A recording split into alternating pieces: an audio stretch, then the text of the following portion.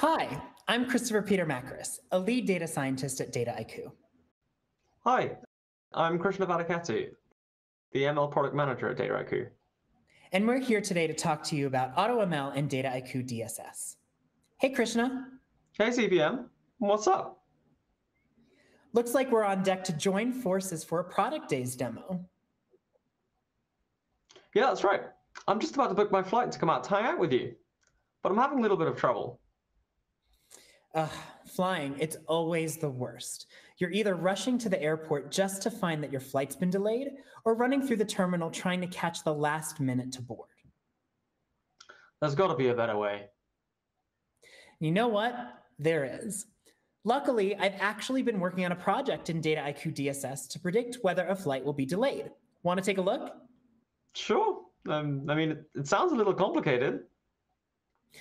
Well, with the AutoML features of DSS, the complicated intricacies of data modeling become quick and easy. No matter if you're a seasoned data scientist or diving into data analyses for the first time, DSS is there to help guide you every step of the way. Let's take a look. You may already be familiar with DSS projects. I've been collaborating with a bunch of other teammates in this flow to help us predict whether flights leaving the airports of New York City will be delayed by more than 15 minutes. Wow. That's overwhelming at first. But I can see you kept it pretty organized with the flow zones and tags. Looks pretty clean.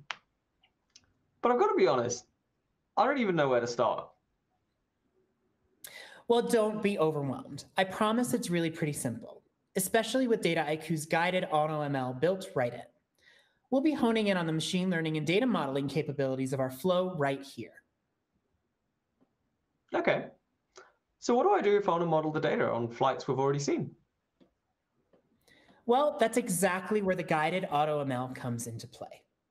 With any dataset, we can easily perform both supervised predictions and unsupervised clustering by accessing the lab. For predictions, first I'll type in my target variable, and then I can select options for quick prototypes, interpretable models for business analysts, and high-performance models. That's a lot of options. How do I know which one to use? How do I compare and evaluate all of these models that I've built? Well, I've gone ahead and already built a bunch of competing models. Let's take a look at the results together.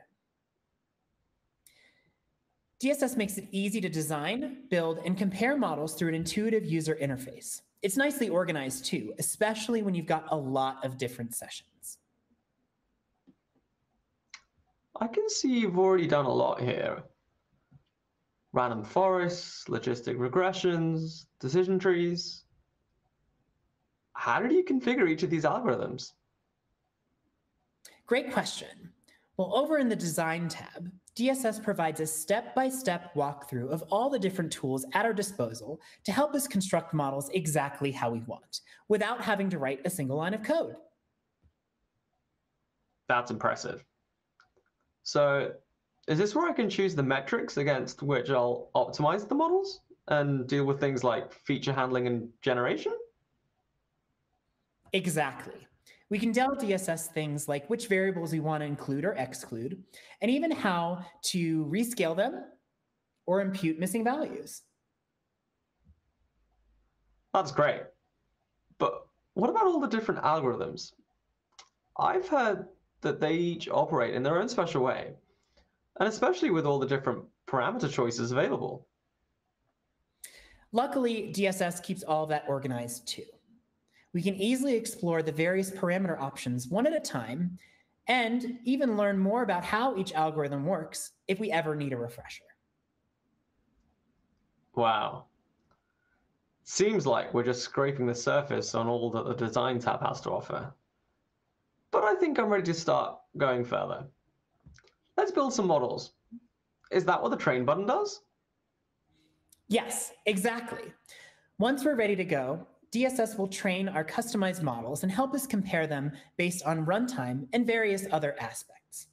Once again, DSS keeps everything organized by sessions, individual models, and even an evaluation table of metrics. That's really clear and helpful. It looks like the random forest has won for this session. Can we dig a bit deeper?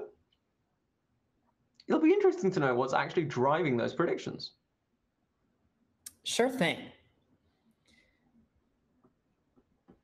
DSS's AutoML features make results easy to digest by breaking the details down into smaller parts and helping us investigate our model from both interpretation and performance standpoints.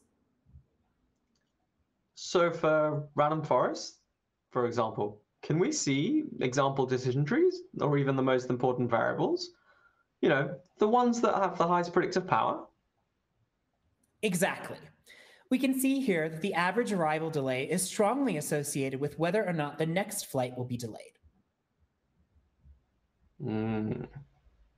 I heard that Dataiku 9 introduces a new interactive scoring feature that allows everyone from data scientists to business users to test out assumptions and see predictions for different scenarios. That's right. We can ask various hypothetical questions about our outcomes and see how the predictions may change as our data changes.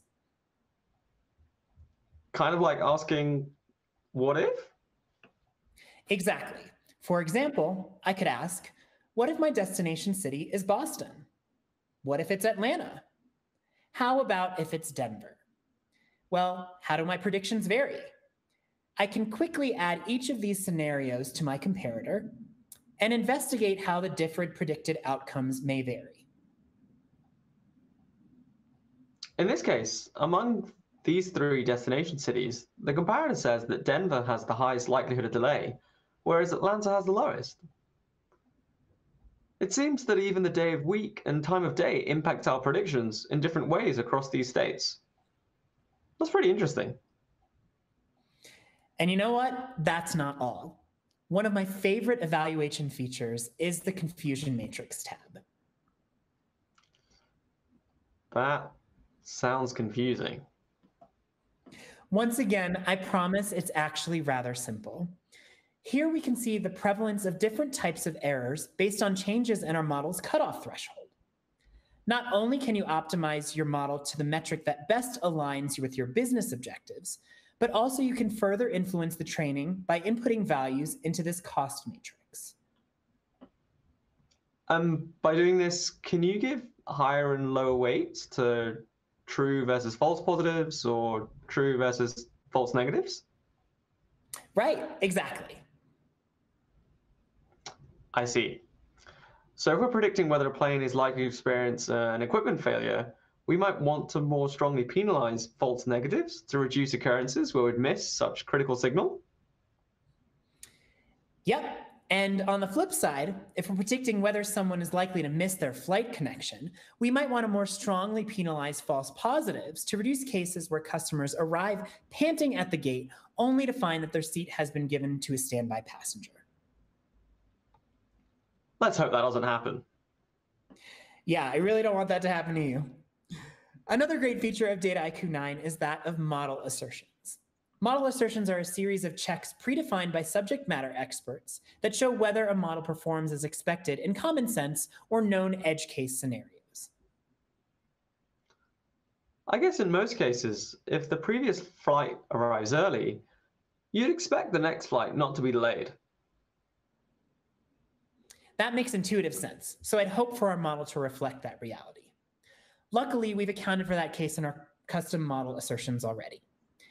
Rest assured, with Dataiku 9, we'll know if a model is producing counterintuitive results, even if classic performance metrics, like the ROC curve, claim otherwise. Hey, wait a second. Can you go back to your model assertions? It looks like we're missing flights from Dataiku Airlines? Yeah. It unfortunately hasn't yet gotten off the ground. Pun totally intended. Good one. Yeah, you caught me. I snuck that one in there just to help us talk about the diagnostic checks too. That's also a new feature that helps give us a heads up for some common sanity checks, like overfitting and data leakage problems that we might encounter in data science modeling. Well, besides that awful joke, everything else seems to check out all right with our model. So now that we're good to go, what's next? Well, I'm glad you asked. So far, we haven't written a single line of code, making the AutoML interface a seamless walkthrough for anyone, no matter what your level of data science fluency may be. But don't let the simplicity fool you. Dataiku can extend far beyond the visual model building interfaces. Right. I hear that more seasoned data scientists can automatically export to a Jupyter notebook. I think it'll create a Python notebook with the code and comments associated with the model, allowing you to customize all aspects of the model training even further. Is that right? Right, that's spot on. And Dataiku also makes data and model governance extremely easy with the option to export model documentation with the click of a button. Our methodology, experimentation, and various model performance charts are thoroughly tracked and displayed in an export to a PDF or Word document. So now that we're done, can we deploy our model back to the flow and use it to score unseen data? Exactly. Good thing, because Product Days is just about to start. Don't you have to catch a flight? Oh yeah, I really should pack my bags and get over there real quick. All right, I'll see you soon.